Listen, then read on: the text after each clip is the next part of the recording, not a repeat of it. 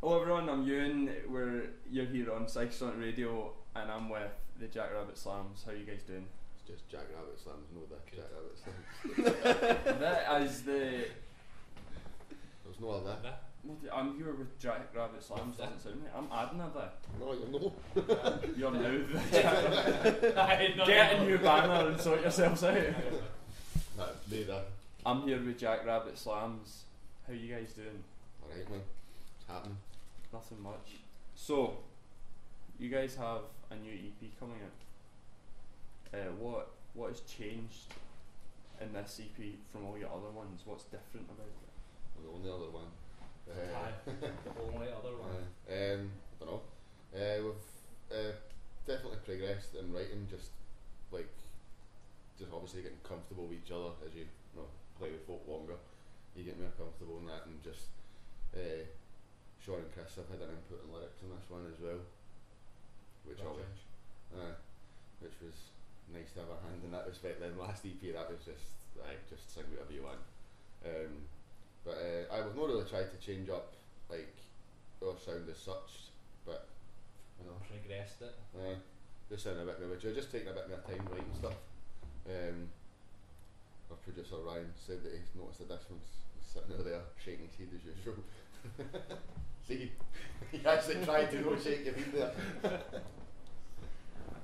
Okay, so you're moving forward with your style. You're sort of developing as musicians, really. Just developing, playing with each other. Just obviously playing with each other. Everybody. It was always a kind of split three-way in the writing process. Anyway, mine was just a case of maybe spending a bit more time and a bit more meticulous with songs before we actually go into the studio. The last one, it was a bit sort of like, right, we need to get something out just so we've got content. It's still good in that, but we just took a bit more time with this one.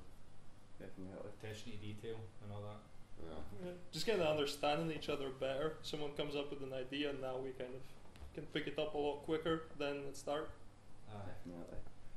What would you say is your sort of set recording process? Like, what's different about Usually we come in with a song, or well, I'll rephrase that. Usually Rob comes in with a song and we fuck about with it a wee bit, and then to be totally honest with you, we go to our main man Ryan there so he can mix it about, make it sound better. Well, I didn't come with a full song, I'll come with a riff, No. we'll build it up for that, and then this time we got 4 songs, because we'd released one of them as like a sort of standalone single, so that's going on the EP. So we got the 4 songs, went in the studio. There's not really a process, I suppose. The songs didn't change that much from the practice room to the studio. No.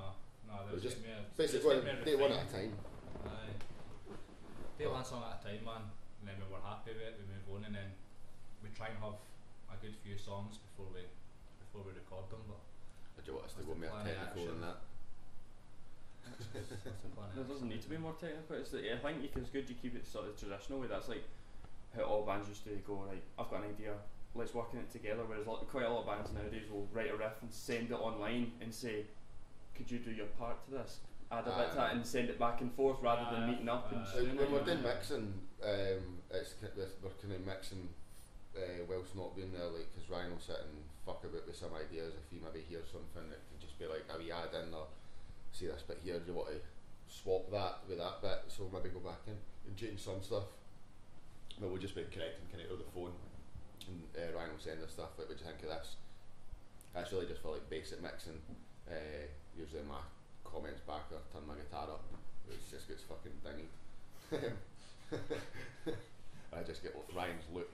He's always just gives this look when you mention something. He just goes, and you're like, right, sorry mate, cool, just forget that. Forget I even fucking had an opinion. Just think you win. It's just a courtesy question. He only asks you just as a polite. You don't Does that ask sound anything. alright? In Ryan's language, when he mentions it, saying, does that sound alright? That's him saying, that sounds alright. Aye, that's it done. That's done. Aye. Finished. right, fill that bit, cool. So, what do you guys feel is key in a band for playing live? Oh, presence. Stage presence, man. It's all about the energy. Right. When you're live, man, you get folks sucked in. Your songs and the lyrics and everything, if you want to, like, I think you should say something worthwhile in your lyrics, but that's for when somebody's listening to the album. At the end of the day, regardless of what your fucking politics are, or what you're into, or what you're not, try to change the world. At the end of the day, you're a live band, your live music, your entertainment, like, do something, you know what I mean, be entertaining, like, engage with an audience, instead of just fucking, you go and see so many bands now and it's like, well, we're really sorry that you had to come out your way to come and see us. Thanks very much for listening to I us. hope it's not too much trouble to stand with a pint in your hand and just listen to music. You know what I mean? But that's the kind of attitude of everybody nowadays, because trying to get MD to come to anything involved with music is hard. Unless you have a good stage presence. Playing to Unless win you- every time. That's key. That's key. You can't have that without liking the songs. I think it's quite important too that everyone contributes to the writing process, and so we all like the songs. So we love playing them live, and that hopefully comes across.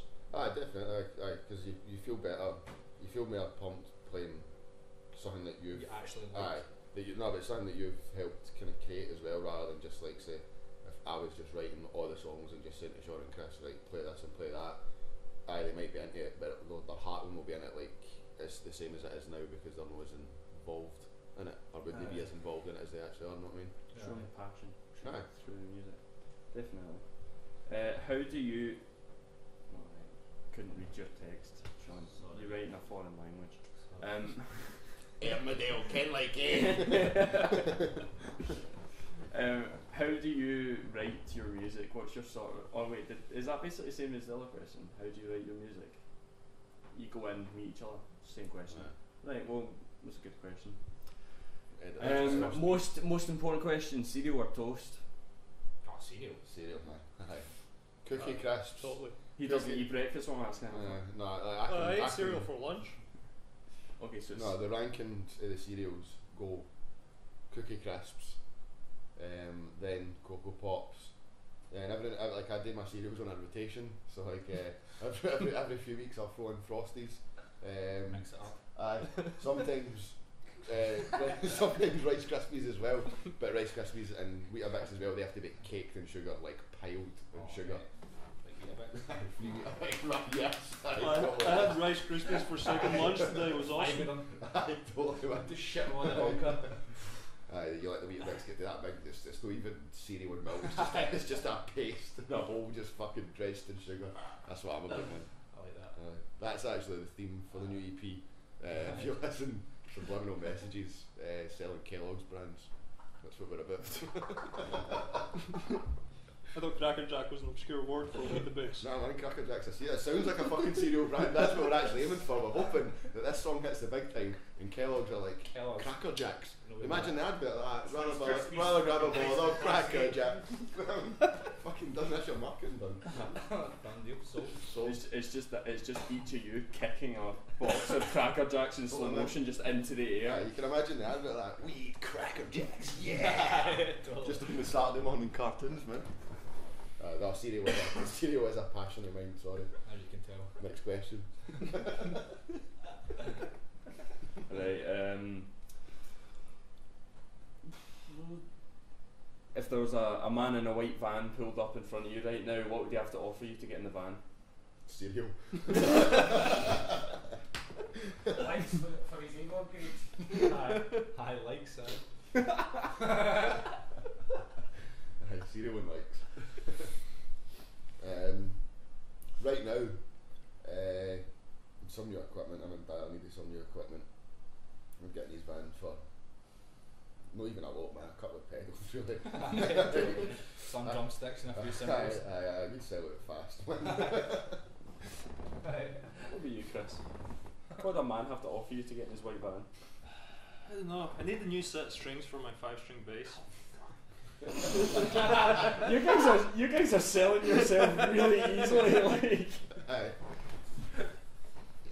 If there's any managers out there that want to ruthlessly exploit us just for a bit of gear, go for it. By gear they mean Musical musical. equipment. Just gonna confirm that one so that I Drugs in don't. this band.